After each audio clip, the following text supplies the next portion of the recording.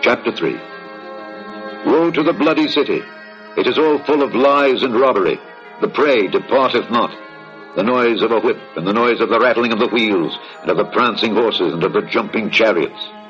The horseman lifteth up both the bright sword and the glittering spear.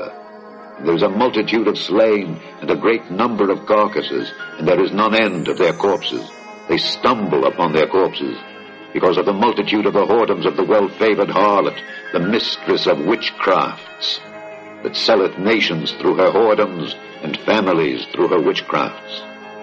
Behold, I am against thee, saith the Lord of hosts, and I will discover thy skirts upon thy face, and I will show the nations thy nakedness, and the kingdoms thy shame.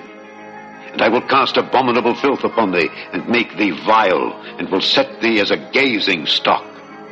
And it shall come to pass that all they that look upon thee shall flee from thee, and say, Nineveh is laid waste. Who will bemoan her? Whence shall I seek comforters for thee?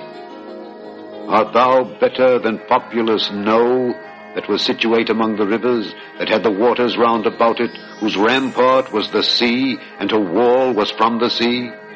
Ethiopia and Egypt were her strength, and it was infinite. Put and Lubim were thy helpers. Yet was she carried away, she went into captivity. Her young children also were dashed in pieces at the top of all the streets, and they cast lots for her honorable men, and all her great men were bound in chains.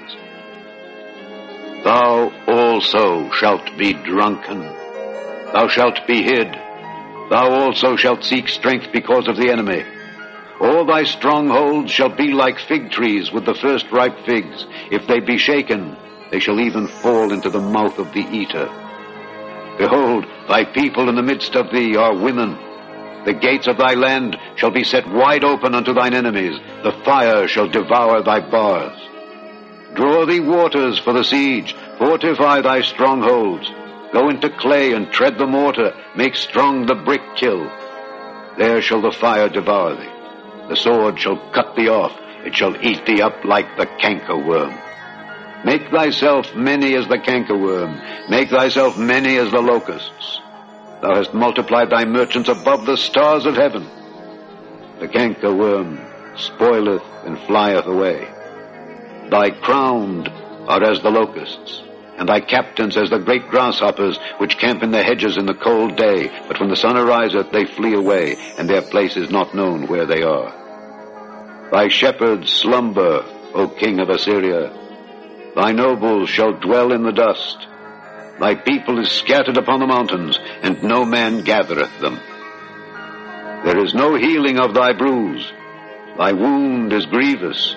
All that hear the bruit of thee shall clap the hands over thee.